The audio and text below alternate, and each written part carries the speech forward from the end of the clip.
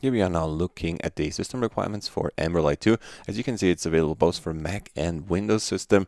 Not much of a deal in terms of compatibility. It really goes down. You can even use older machines here. One thing to note, however, from the experience that we have with Amberlight while testing is you need a faster computer in order to render material out. We have provided a test project for you to download as well as the video to see that goes along with it. And we noticed that rendering just a few seconds took us almost 2 hours to do so. So consider that when using Amberlight to either run overnight sessions where you do your rendering or you have a fast computer or the fastest computer available in your system and resources.